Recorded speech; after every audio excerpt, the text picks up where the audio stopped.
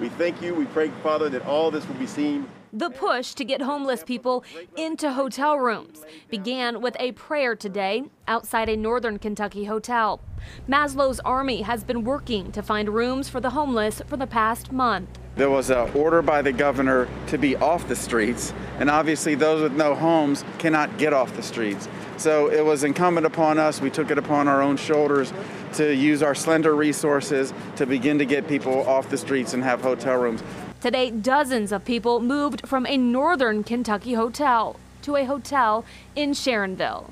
We decided that after the 14-day quarantine that we would safely return them back to Hamilton County with the assistance of the Sheriff's Department, the Health Department, and then get rooms for the individuals for 14 days. The move didn't come without controversy, but Landis says the intent is to get these individuals safely housed back in Ohio. In the past 4 weeks, Maslow's Army has placed 160 individuals into hotel rooms to self-quarantine.